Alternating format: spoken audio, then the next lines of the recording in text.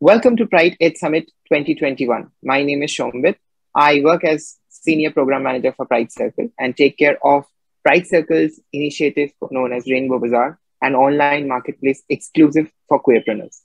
Today in the panel, we have Pujitha, owner for Ctrl+P, and Laksha, owner for 𝗧𝗃 Stickers. So let's hear from them. And in this conversation, we are going to further understand what has been their journey in their entrepreneurial beginning. So starting with Pujitha. Pujitha, why don't you begin with introducing yourself and talking a little bit about Ctrl+P? Sure. Thank you, Sombit. Hi, I'm Pujitha, and I'm the founder and the person behind Ctrl+P. We make all kinds of stuff from t-shirts, stationery, pronounce badges, subtle pride boots, and everything is made and designed locally. So we try to get in touch with a local manufacturer because that's an easier way to do. And we do that. We started it in the end of 2020, and it's growing, and we are growing stronger. So, yeah. Okay, that's really nice to know. Laksha, what about 𝗧𝗃 Stickers? How did 𝗧𝗃 Stickers start? Thank you, Sombit. So I am Laksha. My pronouns are she, her, and I am the co-founder of 𝗧𝗃 Stickers. 𝗧𝗃 Stickers was an initiative that started by myself and my friend Nakul. So we are a small business based out of Bangalore. We sell stickers based around the themes of mental health awareness, LGBTQIA+ awareness, and like this other stuff that we find cool. So we started in the month of March in 2021. We are also a pandemic baby business. I think most of us sort of started in the pandemic. So I think the pandemic sort of gave us that push to start our business.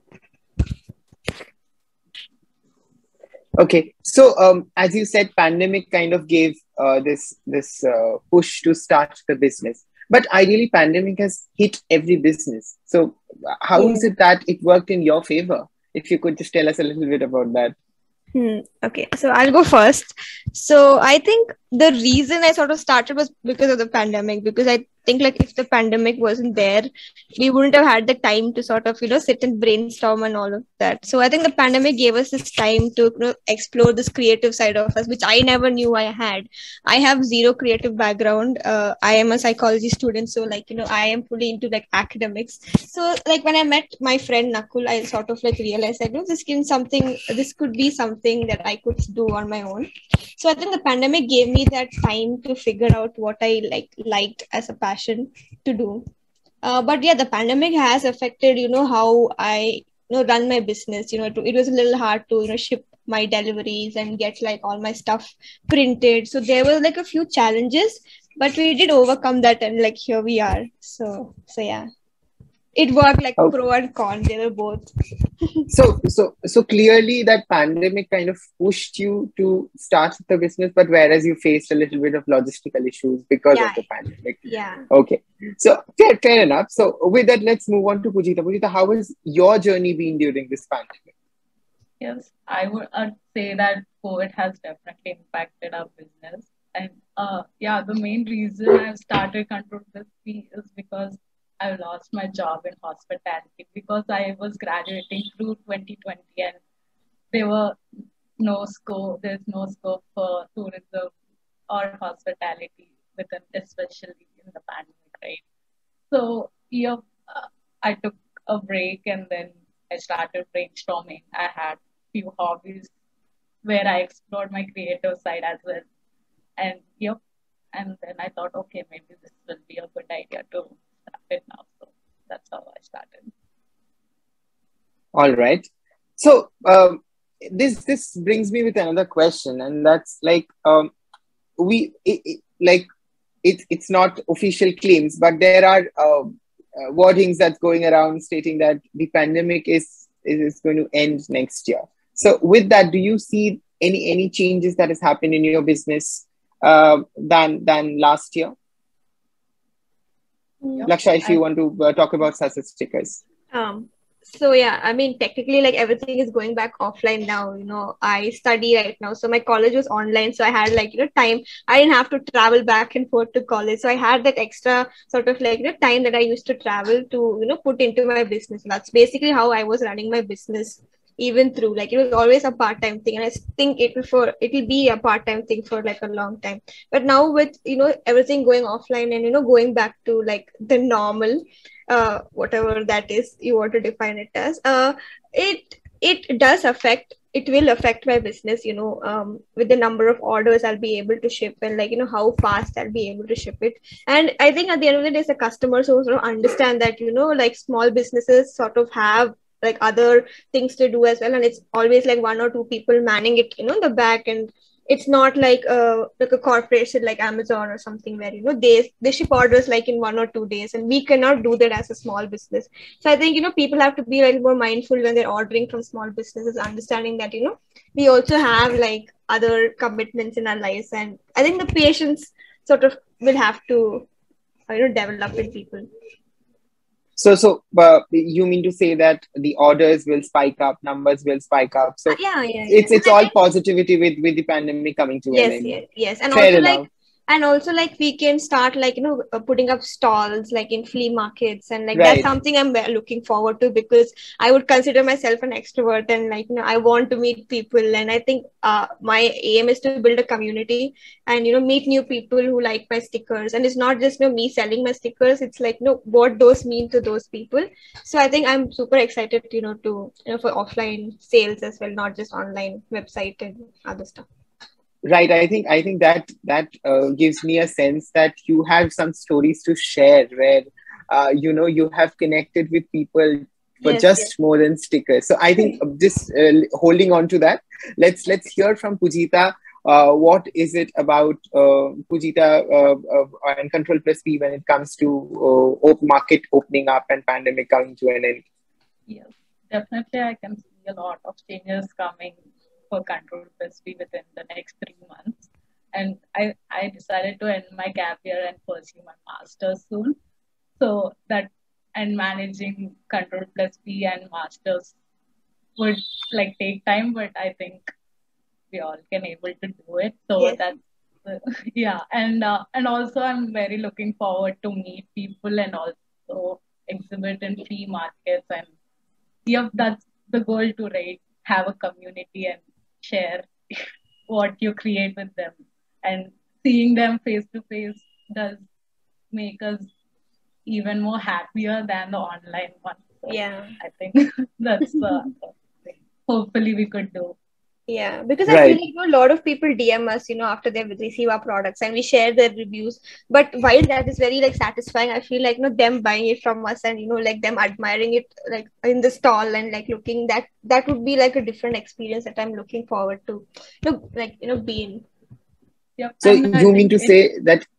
So you mean to say that in person sharing feedback is going to be more sensitive to you and imperative to you than receiving a DM? Is that what you're trying to say? I'm not saying it's going to be more. It's the same feeling, but it's just something new that I really want to experience, because like I think that since we started, it's only been like online.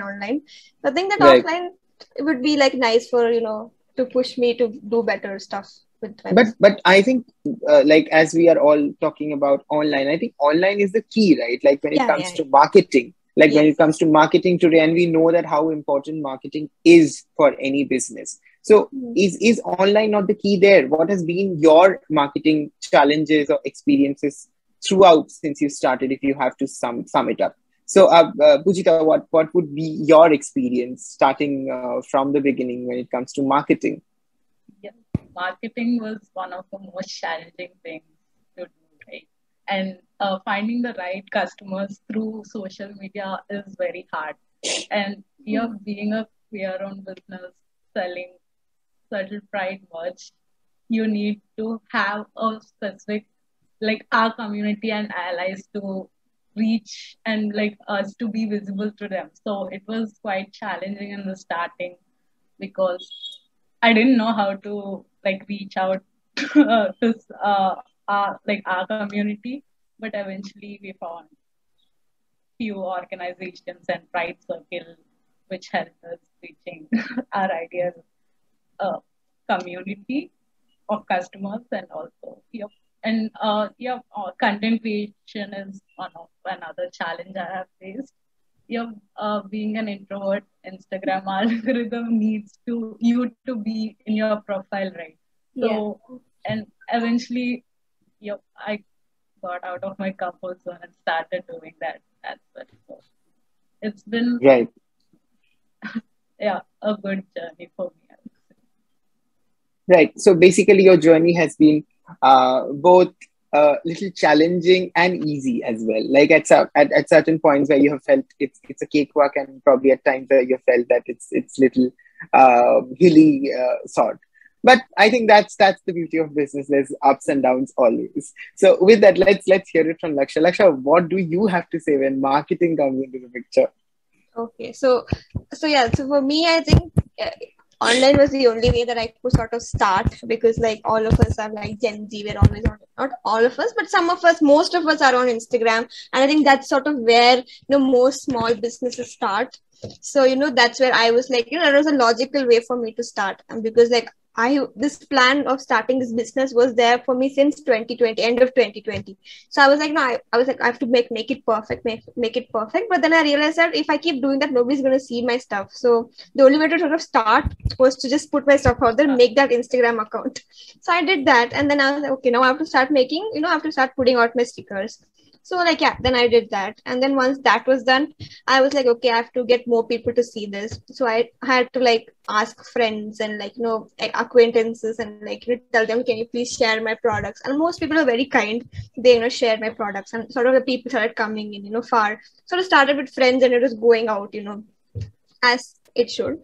And then it wasn't challenging at first, because I was like, okay, it's starting small, but then as I was I had to like scale up, I was realizing that I have to work with the Instagram algorithm, obviously. So like I had to start making reels, and while I wasn't very comfortable with the video format, I had to adapt quickly. So there's a lot of trial and error, getting a tripod, trying to fix that tripod, and trying to get myself comfortable in front of the camera, to like do those goofy dances with my stickers. But then at the end of the day, I sort of realized that, people are going to see my stickers through me doing goofy dancing. I think it's worth it. I mean, I would sort of like put all of my shame and all of my pride to the background and just like do it for my business.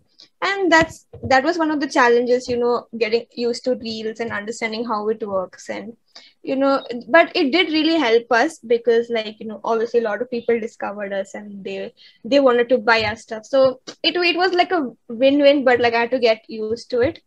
And another challenge was, I would say, like finding my audience, as Pujitha added, at first you don't know, like a lot of people just DM you.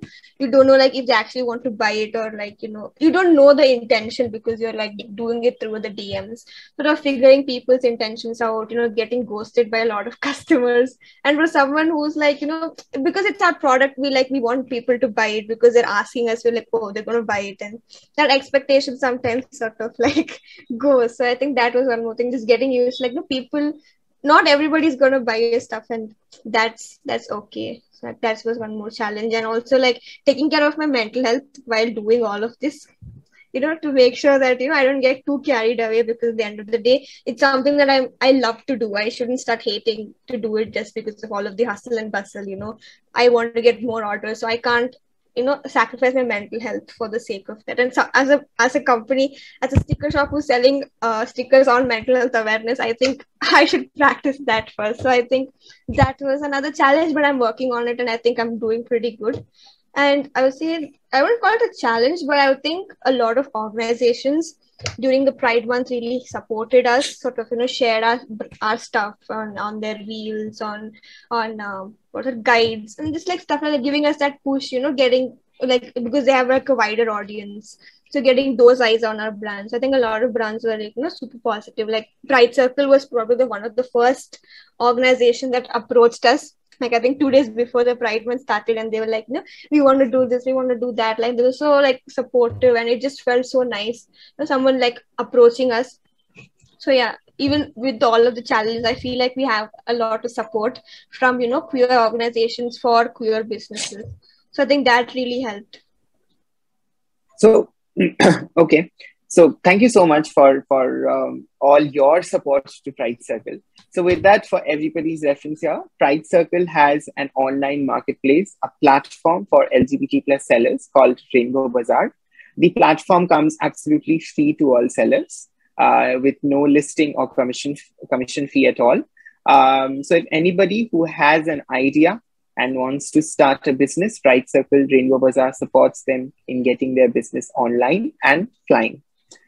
With that, moving on to Laksha, I think you had good experiences from your customers. I mean, both positive and negative, just customers who are kind of giving feedback after the product or DMing and then never coming back to, I think you have sold something more than stickers. So would really want to know that what is the experience that you have received from your customers, which is beyond the stickers? I think the word customers like makes me feel a little weird, because like all of the people who have bought stuff from me, I have somehow at the end of the day become like an acquaintance or a friend who I still try to stay in touch with. They always come back, for the second time. They're like, I like the stickers. I want to get something else. And they're like, my friend's birthday is coming up. Can you send this to them? And they're always like, I've told my friend about your business. And since it's mostly people our age, are the people who sort of buy from my store are people of my age. It's really nice because it's more than just like customers. I would say they've become like a part of like the Sausage family. And I didn't really think that would happen, because like when you're starting a business, you're like, I have to that's the selling the stickers was the first priority. But now it was like, it's just like being patient and people who want to buy will buy. So I had this one interesting story which happened like a week back. So one of my customers, she's from Udupi, so she bought like few of the Pride stickers during the Pride month. She discovered us from one of the guides, and she bought from us, and she's been in touch with me. Like 3 to 4 of her friends have been they've been very close to me. They share all my stuff without me asking. Like when I put out new stuff, they're always hyping me up. And for someone who just bought like my stickers once, it feels so nice, when people sort of do that with all of my products. And I got to go to Udupi for like a family vacation, and I got to meet her. And since I was like, I'm in Udupi, do you want to catch up? And she's like, yeah, sure. And for someone who's just selling stickers, that was something that like meeting an online friend was something very big. So I went and met her, and we were like having a conversation. We were talking about how it's like to be queer, and about the queer community in Udupi and how it is. And we were just talking about stuff in general. And then she just told me the story. She was like, I was carrying my laptop to class, and someone saw my Pride Ka sticker, and they were like, where did you get it from? And she was like, no, I got it from this place. And that person was like, oh my God, that's so nice.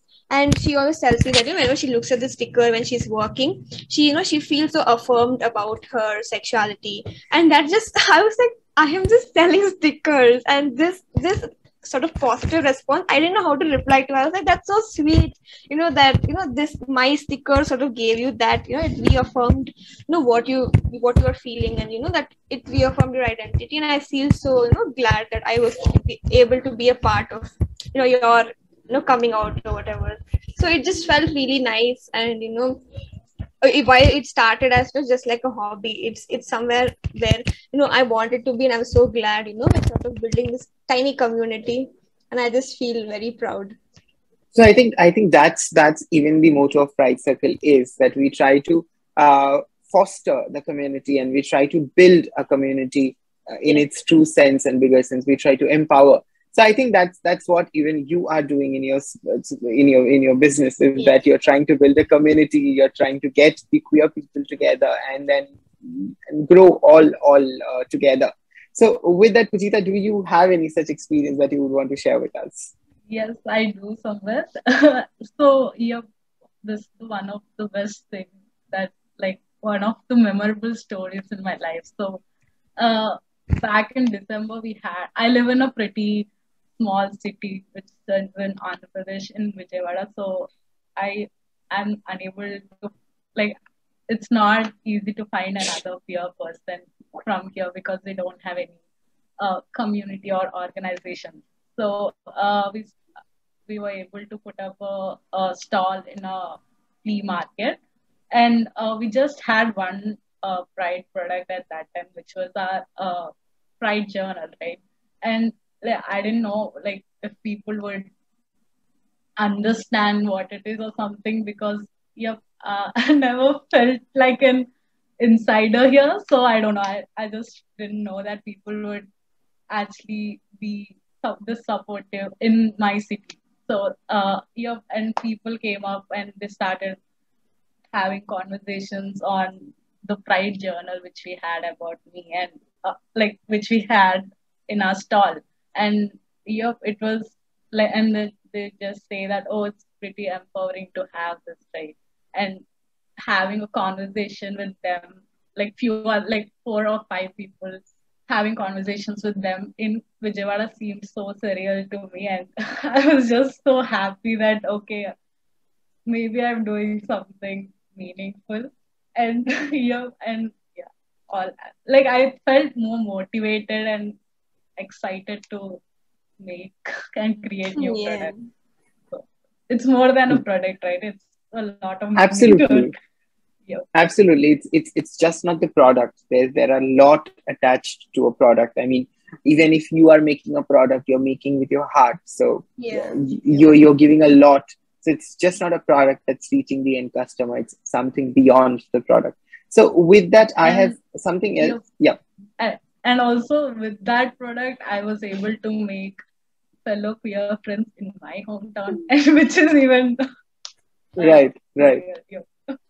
Yeah. So again, you're creating like a small community. You're getting the community people together. So that's again the motto of Pride Circle, where we try to empower the community, bring it closer, and then grow together. That's what we call. So with that, I have another question in mind, and that's like there's a cliche that's like when it comes to the LGBT plus community, it's all about fashion and makeup.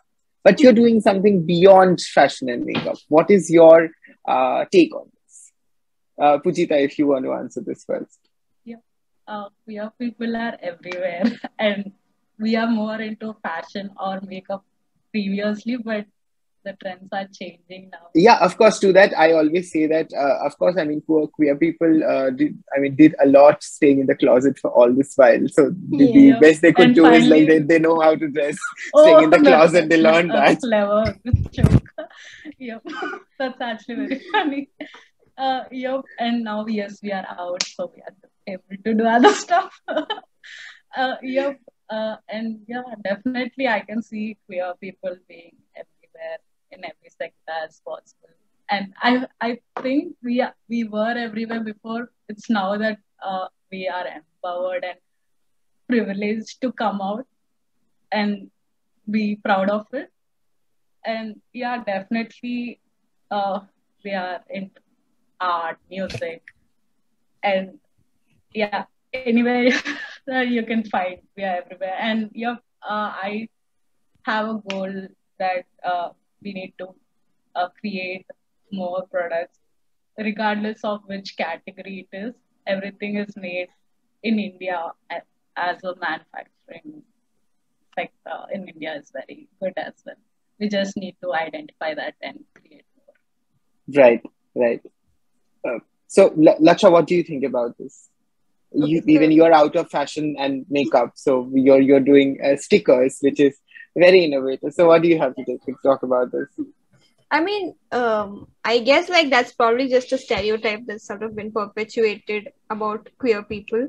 But yeah, I think more, as Pujitha said, that, a lot of queer people have been in spaces creating other stuff, but they just haven't had that safe space, to be out and, right. be open about their sexuality and their identity. So maybe it was just like, because makeup and that was something that was considered queer, back in like few years ago. So maybe that's probably why, back then it was like popular. But now I guess that, it's more than just being queer. I think it's like, do what you want to do.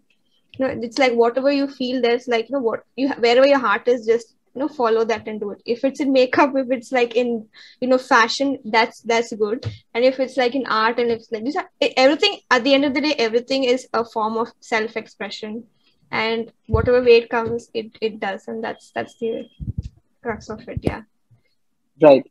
So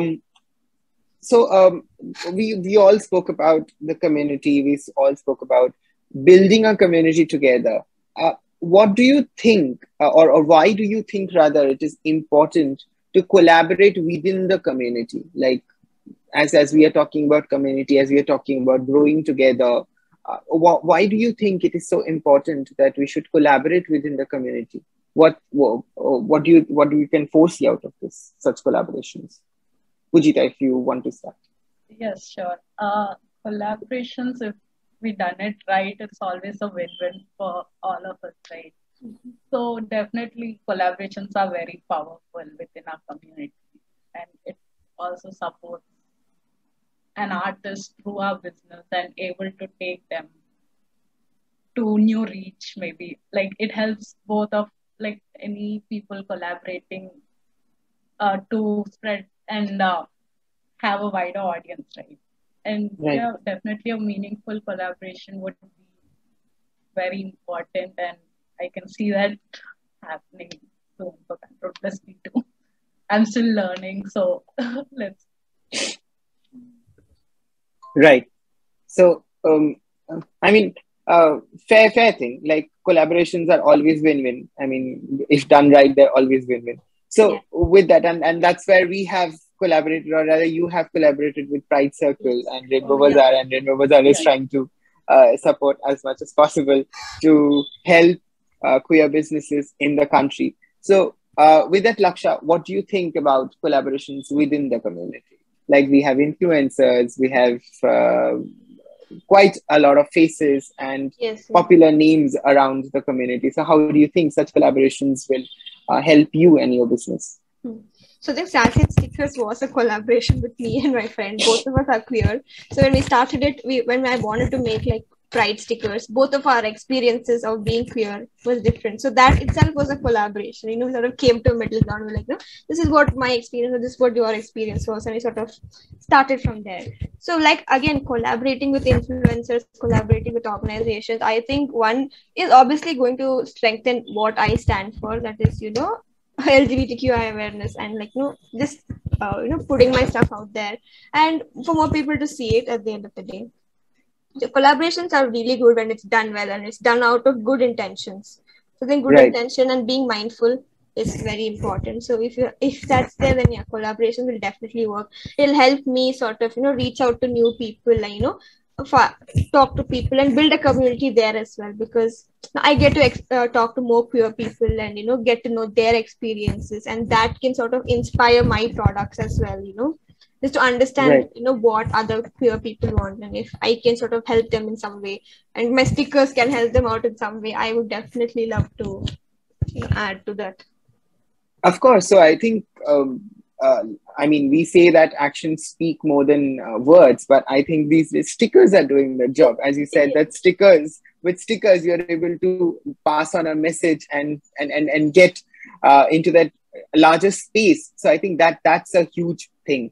So with that, the next question that I have is that, do you think that there is a need in the current industry for some specific grants or accelerator programs for LGBT plus businesses? Like you said that you started all from the scratch, and at that point in time, if you probably had people, I mean, incubators or accelerators who would help you develop your business or help you start, would that have been helpful, or how would that have benefited you, if you want to touch on that? Laksha, what do you think? I mean, you had a business partner, but still, how would an incubator or accelerator helping LGBT plus businesses will work?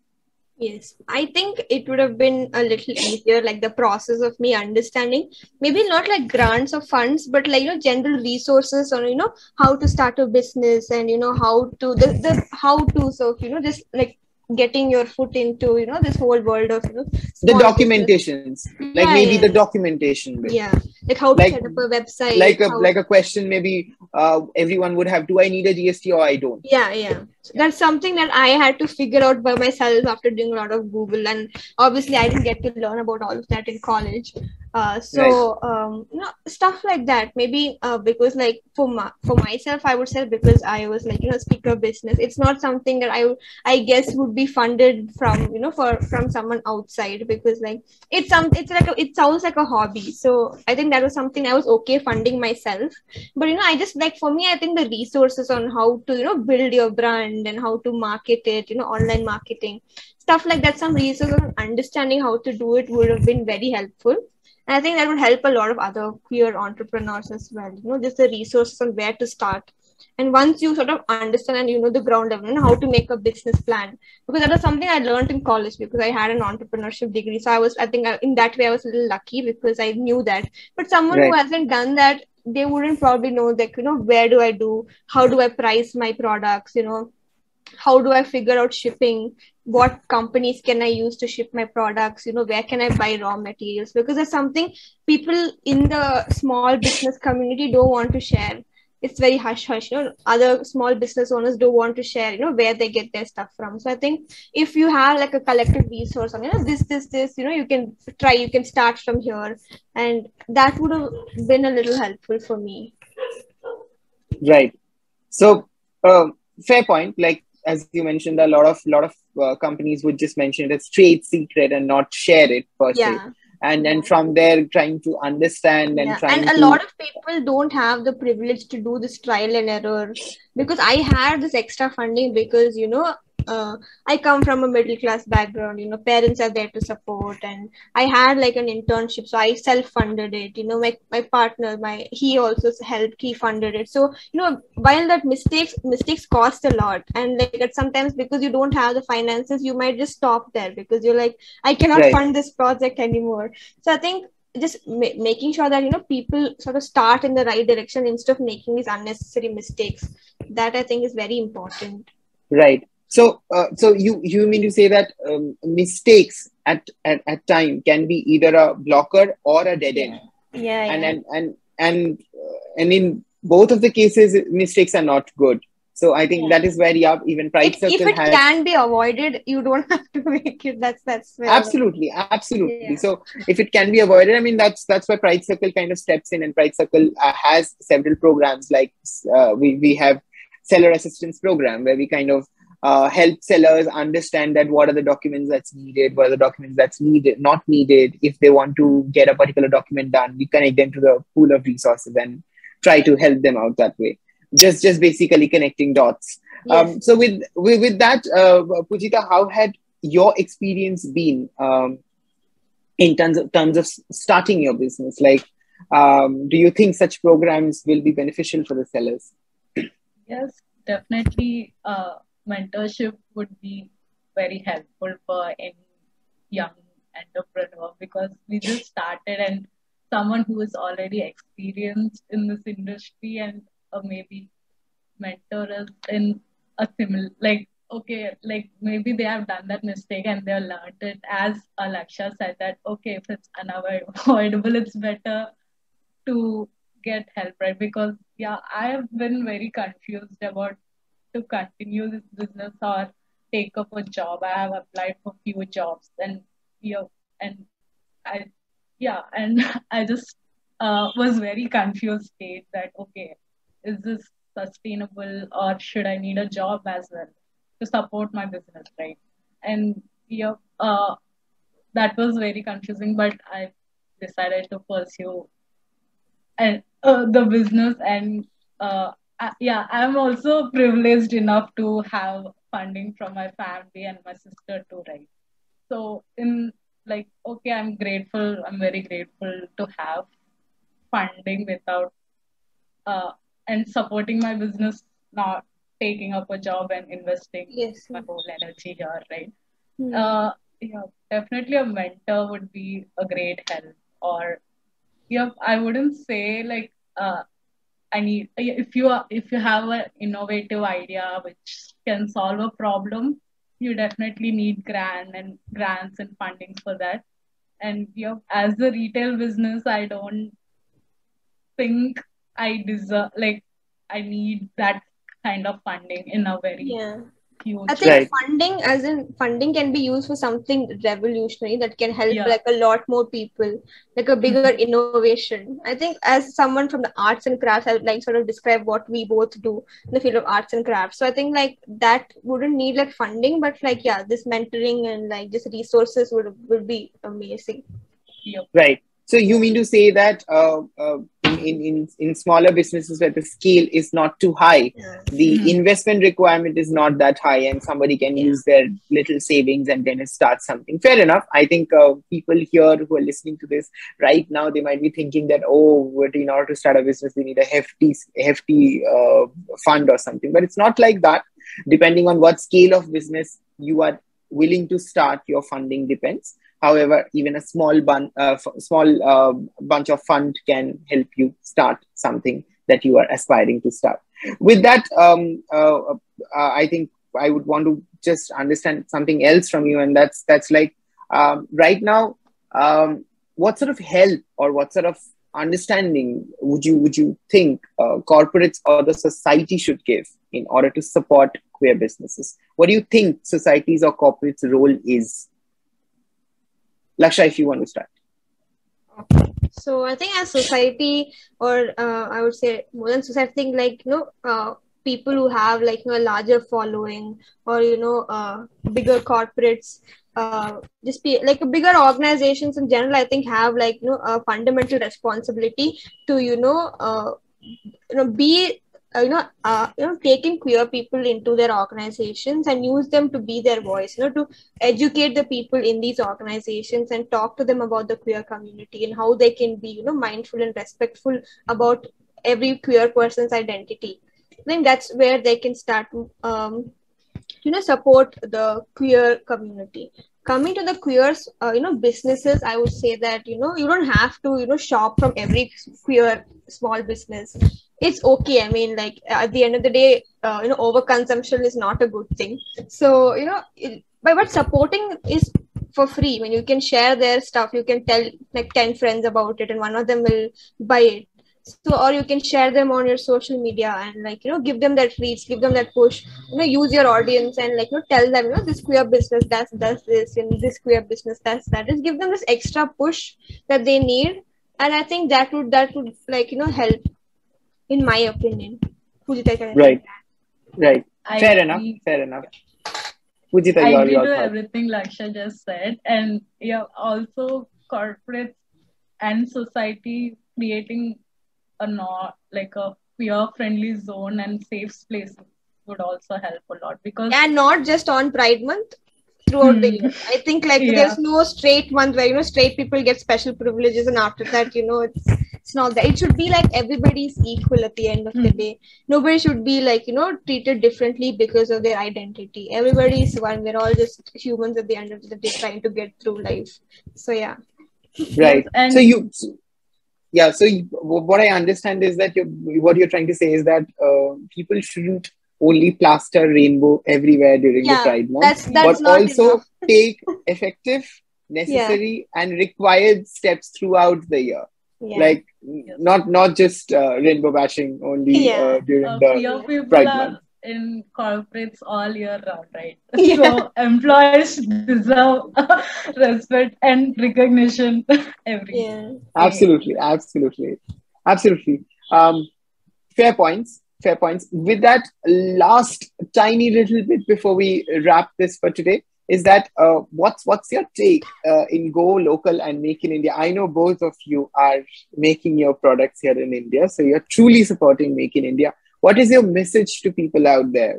How do you think people should support Make in India and go vocal for local initiatives? I may start. So globally, Indian manufacturing is considered as a not very good quality products, right? Like many are like, but when it comes to stationery or socks and t-shirts, something like that. But there are many resources. We just need to help the manufacturer as well, right? So we as designers, we can, and they have all equipment to manufacture them. We just need few designs and ideas which can go globally and create a local economy, like a very good local economy. And yeah, I really stand for Make in India because we have so many resources and it's all just online. You can research about if you are looking for locally made socks. You need to research for a bit, and it's very time consuming and visibility too, right? Indian manufacturers don't have visibility as compared to China or other manufacturing hubs. And yeah, but there are definitely few websites which you can go through and connect with the manufacturer. And in my experience, I always been very happy with the quality and the service. Right. So what I understand is that you're trying to say that the world out there do not really consider India to be manufacturing good quality products, but whereas that's not true. That's a myth. And I think that is where even the corporates and the society has to play a vital role, and especially the corporates, because they are the ones who are going to preach this to the outside world that yes, Indian products are good. And when we have several voices voicing out, go vocal for local and make in India, I think we should all try to serve for that. So with that, we have come to an end of this conversation. It was lovely understanding and knowing both of your initiatives, Asset Stickers and Ctrl+P. They are really great initiatives. Thank you so much for joining in.